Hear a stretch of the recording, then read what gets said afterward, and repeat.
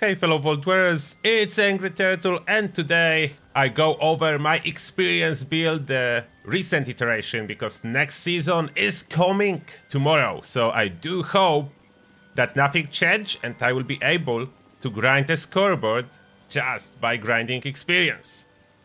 Will that be still available? Let's hope so. But anyway, this is my build, and as well, if you want to double whatever experience you will see I can get, you can do it on a team. And you will get easy twice as much, maybe even quadruple the experience with recent stuff and how the experience works. I will put a custom link to my last livestream with exact timestamp when we're doing it on a team, so you can see yourself what I mean. Now, this build, of course, I'm endgame player, as you can see my level, so the build has everything. But you don't really need everything. I will just mention the stuff that is important for experience purposes and for speed. So, intelligence must be maxed out on your special distribution, and then on top of that, you must have additional intelligence legendary card. So that's 20 intelligence to start with, thanks to that. Other stuff not so important, even detonation contagion. I have it in here, but to be honest, from my testing, you will get one additional kill every 2 to 3 minutes. Not really cutting it, but yeah, if I want every single possible point, I will put it in. Now, the perks themselves, I will ignore all the carry weight. That's because I have so much stuff. Maybe you don't, so then you don't need all the carry weight stuff. But experience related and speed related. So night person under perception give you extra intelligence at night. Concentrated fire to kill enemies faster. Killing in VATS is the fastest way to kill enemies, especially taken our weapon is Elder's Mark, and it need to be for the best effect. Fire in the hole, so I can see where I'm throwing the Nuka grenades. Grenadier, so they have great radius. I do have only one Master Commando. It's not really make or break it. With Bloodied and VATS, you don't need weapon specific, you will still kill. Especially that with the weapon, I only need to have 6 kills total in Westec every run. Then those are grenades, so I don't really need to focus too much on the commando stuff. I don't even have a tank killer, which would be handy to have. You can consider that if you have more points for perception. Now, endurance, the important stuff is Campfent, so Berryman Tats last twice as long. And fireproof, so you're less likely to die from your own grenade. Under charisma, inspirational is a must. Tenderizer is helpful, but really, inspirational, strength in numbers, those two are essential. Intelligence to boost your damage, nerd rage, and demolition expert, those are essential. And fill with whichever perks you want. You must have 15 intelligence, so you'll have room here, as only demolition and nerd rage are essential.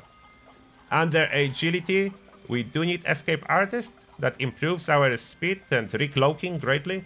Adrenaline, max out for damage. For luck, bloody mess for damage with grenades.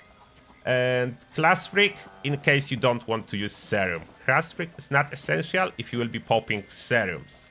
Now the gear, the setup, a little bit over the buffs.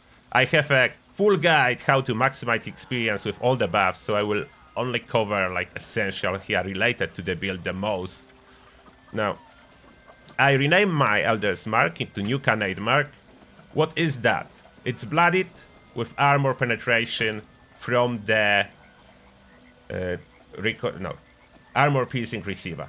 That's what gives 60% armor penetration. I don't know if this will always be like that, but in the moment I'm making this video, Bloodied carryover to the grenade, armor penetration from weapon carryover to the grenade. That's why Elder's Mark. It could be regular Tommy gun, would work the same, but Tommy gun has slightly less damage, so I will be using it, therefore I don't want to keep swapping the weapon. This time around I'm not swapping the weapon, so I'm killing with Tommy gun, and I'm tossing grenades with this Tommy gun Elder's Mark. About the armor, that's important. All pieces unyielding with +1 intelligence. It's a total mix, because I was hunting this set a long time ago, and I was basically buying whatever was unyielding and intelligence, and I managed to collect 5 pieces. Therefore, at low health, I have extra 20 intelligence. That's adds up, like 20 base, 20 added from armor. We are already at 40 and we just started. And now, apparel. Again, carry weight, so I do have a backpack for that. But important part, casual under armor of any type with shielded lining. That's 3 intelligence added. Intelligence equals experience, so we want to add whatever intelligence we can. Then there are camp buffs, of course. Camp buffs are a bed from sleeping and mechanical derby game, extra intelligence. So those are essential camp buffs, and of course all the food that you need to cook to boost it even more. Mutations.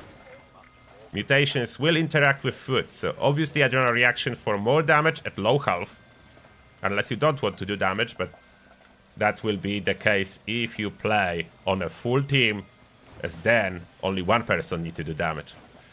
But the point, Egghead, extra intelligence, a lot, 8. And Herd Mentality, extra 3 intelligence. So that's already a lot of intelligence from mutations.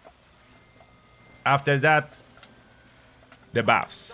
The buffs from 8 are the Bobblehead Leader, and Live and Laugh number 3, issue number 3, 50% healing from veggies and fruits.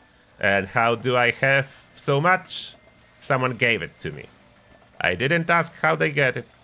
I accept it. So that's how I have so much. I gave away probably second 300, so there was more. But if you cannot be lucky and no one will give it to you, try to look in players' vendors or just farm them in the world, which is the hardest way. Now, food and drink. Assuming you are a herbivore, you will be looking for brain bombs for 8 intelligence, and 8 is before the magazine, so it will be more, and cranberry relish for 25 experience, more with magazine. I don't know if mine is still running. I'm pretty sure I need to pop everything. So I will apply the buffs and I will show you how it looks like. But first, temporary buffs when we'll be jumping into the combat are Bare Mentats. This lasts 10 minutes and give you extra 5 intelligence. And I would almost forgot to mention the most important buff, Lunchbox. You can have up to 4 open, which will double your experience, so that's rewarded. And again, there is more, I almost forgot. There are 2 camp allies that you can use. One is from the shrine, and one is Leo. When you give him Nuka Cola Cranberry, and as well Nuka Cola Twist, have a chance to give you extra intelligence. So you can grab those too. Lastly, for experience farming, we always go to Westech Research Center. The reason for that is the best place to farm experience. There is no better one. And now inside the Westech, I will show you this solo, because unfortunately most of us do not always have friends at hand to join and farm with them. Although I encourage, if you can, to organize that. And you can see now amount of experience, 2,300 per single super mutant. That's full boost, 76 intelligence. It will be 77, I think, if we get one more stack from a teammate. Casual team, oh, that's what I didn't mention. Casual team for the best result. And now we are tossing grenades, and you will be able to see how crazy it is going.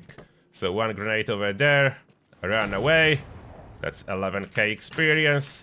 One grenade over here, run away. And we get another 16k, so around 30k from grenades. That's not counting the kills before.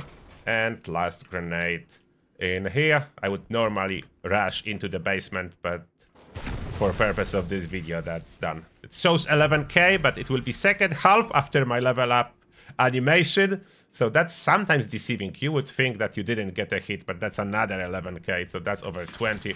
And this guy was following me somehow. There are some survivals, as you can see sometimes. There are some survivals. That's additional reason to go with a team. As then there is way less survivals. If you can get 4 people to follow you. Wow. That's some next level of insanity. But this is the build. This is the build. This is the amount of experience you can get. You should just keep in mind, if you die, sleep buff will be erased. So you need to get the sleep buff back. But that's I think only the only buff that disappear if you die. All of them should remain. And as well, check the link down below if you want to see me farming with a team. I mean, teaching my team how to do it. And that being said, thank you a lot for your continued support, and see you all in the next one.